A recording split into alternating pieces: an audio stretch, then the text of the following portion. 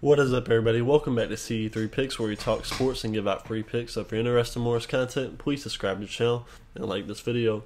Also, if you're interested in my Instagram, my Twitter is where my VIP picks are, so message me there and we will get you set up.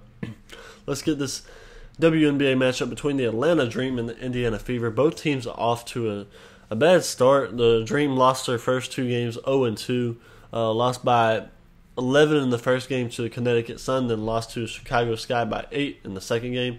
And then the Indiana Fever lost back-to-back against New York by 3 points and then 8 points. And then last game lost to the Connecticut Sun by 21 points, sorry. So neither one of these teams off to great starts.